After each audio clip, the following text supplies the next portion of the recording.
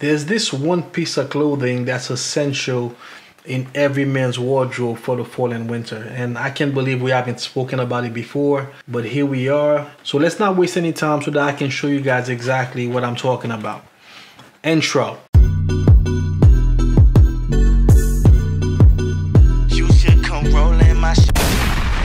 Yo, what up? My name is Vladimir Riché from chaseandrouter.com, and in today's video we're going to talk about the fall and winter essentials part 2. A couple weeks ago, maybe a month ago, I did a video, the fall and winter essentials part 1. This one is the second iteration of this series, but what we're going to talk about today is something that I'm very excited about, because no wardrobe is complete without one of those. Well, without at least one of those. You need a couple, but every man should have at least one. So as you guys know, I talk about flannel trousers a lot, and I've had guys ask me, what's the jacket equivalent to flannel trousers? Because flannel trousers to me are invaluable. Definitely something that every man needs in their wardrobe if you live in a climate that dips under, let's say, 60 degrees. So that's exactly what we're going to talk about today. Without further ado, man, let's get to it.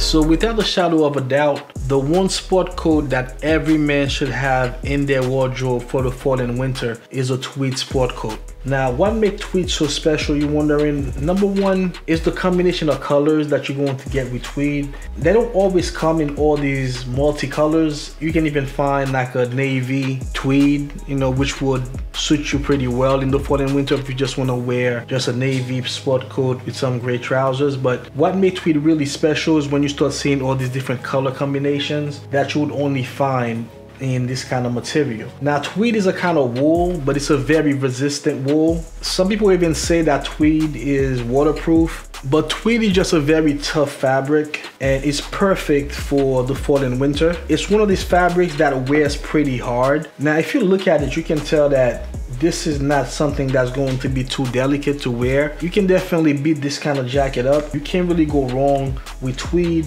And this particular one is from Spier and Mackay. I do feel like Spier and Mackay probably had the best collection of tweed jackets for this fall and winter season. They have a few of them. They have at least 4 or 5 different tweed jackets. This is just one of them. This is probably the heaviest one that they have. As you can see, this is a houndstooth fabric, and Spier and Mackay calls it a black and red houndstooth. But this is an excellent fabric and an excellent design, and this is my first Spier and Mackay sport coat that actually has a ticket pocket. So as you can see here, this jacket comes with patch pockets, but also has a small ticket pocket inside of the patch pocket, which is a really nice touch. As you guys know, if you don't know already, the style that I always go for from Spier and Mackay is the Neapolitan cut. And what makes the Neapolitan cut so special, number one is the size of the lapels. As you can see, these have really wide notched lapels. It also has nice open quarters, which is very flattering. The quarters is the part underneath the buttoning point. I spoke about it in a couple of videos before.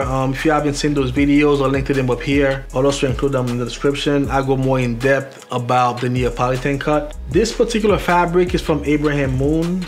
As you can see on the label here, Abraham Moon is an English mill that's been around since 1837. So you know you're getting quality fabric. Now, one thing about tweed is a lot of younger guys look at them because of the way that the pattern on most of the jackets are. They belong on like somebody older. I don't really subscribe to that notion. I think the thing is nice, and this is obviously nice, you know what I'm saying? So I really wouldn't worry too much about that. I never really feel like an old man when I'm wearing my clothes, so I don't really let that get to me, but that is something that's associated with tweed. But I really wanted to show you guys this. I think this is probably the coolest piece that I have in my closet right now as far as sport coats are concerned. This particular jacket retails for $448. Like I was saying, Spier and Mackay has a really nice collection of sport coats this year. Well, they always do really, but I feel like 2020 they really knocked it out the park. And to me, this is one of the best ones that they currently have. This one is probably one of the heaviest that they have also. This one is 470 grams. Eventually I want to get more from this collection, since once again I do like all the ones that they came out with this year, but this one was my favorite one. Now, if you're wondering what kind of trousers that I would wear this with, this is a very versatile piece. It's a brown sport coat, so you can definitely wear it with brown trousers, whether in flannel or in corduroy. If you're trying to go for like a kind of a matching look, or you can wear with any kind of gray trousers really. This would go with whether it's medium gray, light gray, charcoal. Once again, this retails for $448. If you've never used Spier and Mackay before, I do have a 20% code that I'm going to include in the description, so you can definitely put it towards that. But if you already used them before, you can't use the code, but at $448, that's still a really good price for this, because the competition that uses the same fabrics from Abraham Moon that Spier and Mackay uses will sell this for about $900, man. So at $448, that's still a really excellent price for this jacket. So this is the first piece that I wanted to show you today for the fall and winter essentials. Let's get to piece number 2. The second fall and winter essentials that I want to show you today is another versatile piece. Now, one thing about this series that I'm doing, I want to show you a bunch of pieces that you can wear in all types of different situations. That way you can get a lot of mileage out of them. So let's take a look.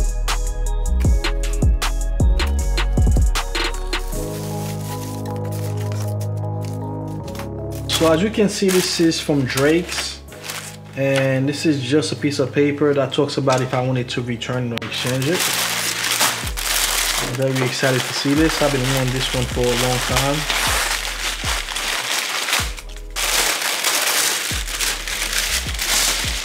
And there it goes, man. So if you can't tell what this is yet, this is a sleeveless cardigan in navy, and this is a beautiful fabric. So this is a lamb's wool fabric.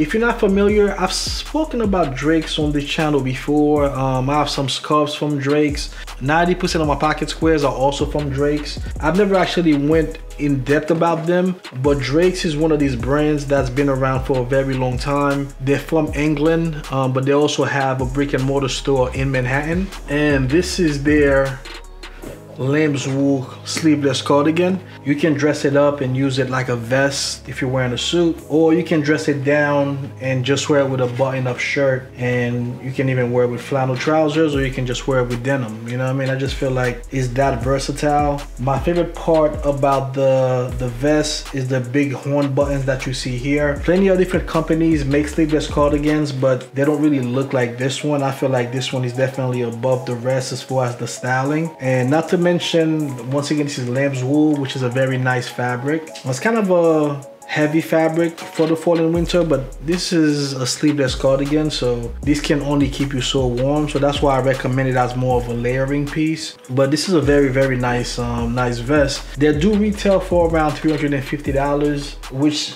I felt that was a bit high for what I wanted to spend. But the great news is Drake's has their archive sale a couple times a year, so I was able to snag this up for around $150, which I feel like it's a really good price for it. Not to say it's not worth the $350 or $395. I forgot exactly how much they charge regular price, but for me personally, I didn't want to spend that kind of money on just something that I was going to use just to layer up, although I really do like this piece. But I'm very glad that I got it. I do want other colors as well, like more colorful colors, green, yellow, some red. Now I do feel like a sleeveless cardigan is one of these pieces that you can wear all the time, either under your suit jacket or under your sport coat. It's definitely one of the fall and winter essentials, and I'm very glad that I got it. And I can't wait to wear it, man. Now let's get to the next one. The last fall and winter essentials that we're going to talk about in this video is something that I'm very excited about. It should have had its own video, but what the hell, man. I just wrote it all into this one, you know what I mean? And as you can see, this is a shoe box from Yilsal. If you guys are familiar with this channel, you should be very familiar with this box. This is my third Yilsal box that I've shown you on this channel, and I can't wait to show you what's inside of it, man. But before we get to it, Yilsal shoes, well, Y by Yilsal, which is the official name of the shoe line, come in a brown shoe box. It's a drawer style shoe box. One thing that's different compared to the previous two boxes that I got is the boxes are bigger now. So I did reach out to Yilsal to see if that was a one-off thing, and they did confirm that they do make the boxes bigger now. So take that for what it's worth. But enough talking, let's take a look at what I got. So as you can see, the Yilsal shoes come in like a velvety brown shoe bags.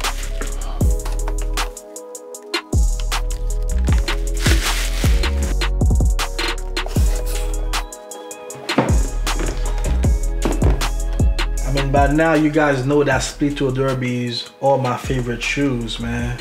And what says fall and winter more than dark brown suede, you know? So this is my first pair of Split-toe derby in suede.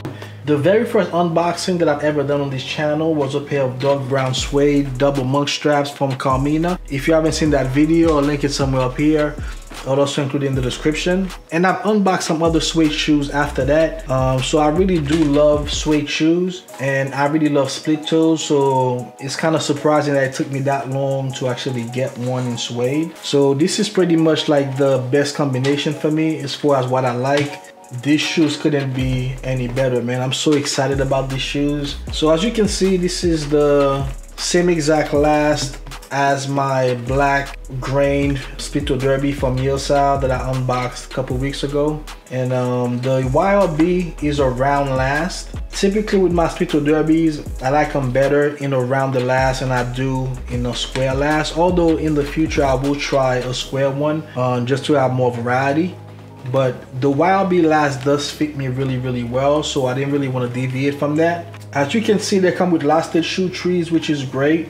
This is a dark brown suede, but it's not the darkest dark brown suede that you can have. It's like one notch below your darkest dark brown suede. Now as far as what I chose for these shoes, I chose the same exact option as my other Split-toe derbies. I got the Vibram insert along with the metal toe taps, and I have a flat waist on this one, but you can see it's still a really narrow, very narrow waist on this. One thing about Yale shoes, if you're not familiar, they're all hand welted and they retail for around $650. These shoes are so nice to me, man. Like, this is the last one, I think, for the fall and winter. This is my fourth Split-toe derby in the past 6 months, right? Something like that. And this is probably my favorite one out of all of them, man. Only because I'm a suede head. Like, I really love suede shoes. This is a great marriage between my favorite style of shoes and my favorite type of leather. Now, one difference with Split-toe derbies on suede versus leather is because of the way that suede is, you can't really see the split as good as you can see it on leather. So I don't know if you can actually see it on here. Like, the split is very subtle,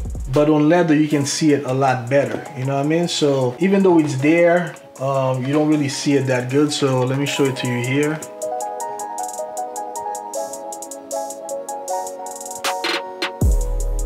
As you can see, it's not as obvious as you see it on my grain leathers. But that doesn't bother me at all, man. This is just what it is, you know what I mean? So this is the perfect shoe for the fall and winter. Now, how do I plan on wearing these?